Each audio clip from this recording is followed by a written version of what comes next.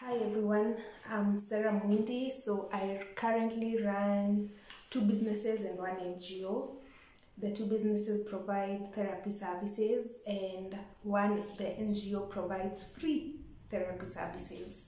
I have been in the industry for the last 5 years in terms of running and owning a business, 11 in terms of practice as a professional. In my video today, I want to share some of the experiences that I've been having as a business owner, and this I share from my journey to be able to help you gain some information, gain inspiration, avoid some pitfalls, and also shorten the duration of time that it takes you to get to, for example, where I'm getting to as a business owner, and also to surpass where I'm getting to as a business owner. So my tip number one is that you need to understand the needs of your business and the needs of your team. So you need to understand the people that you're actually working with. How do they operate? What are their strengths? What do they need? What is keeping them up at night? So that if you're able to solve some of those concerns, it improves the ability to be productive at the workplace, at your business. So understand the team. Also understand what does your business need in the present. So of course every business needs capital, it needs money, but that's not the only thing. Sometimes you may need mentorship from somebody who's 10 times where you're at today. Sometimes you might need support in terms of advice for decision making. So you need to understand what level is your business at right now, and what do you need at that level. And just accept you're growing. So your capital needs today will not be the same needs you'll have maybe 3 years in the market.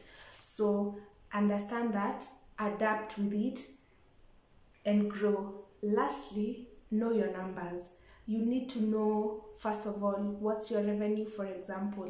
How much profit are you making? How much sales are you making? How many new clients are you serving if you're in the service industry? If you're selling, how many new products are you selling on the daily, on the weekly, on the monthly? So you need to do a lot of due diligence internally to understand the numbers in your business. And if you have been here before, you've watched a video that I've already done on some tips on how to understand and do this, especially when you're starting out. Some of the tips I shared was simplify the process, document everything, and they're really critical, and this helps you even with the numbers as well.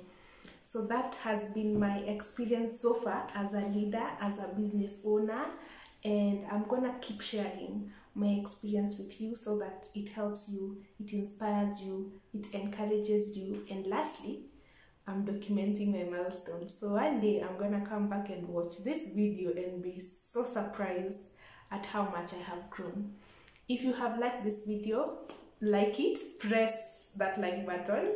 If you have a question, leave it in the comment section. If this video has made you smile, or has encouraged you, or has inspired you, share it with somebody.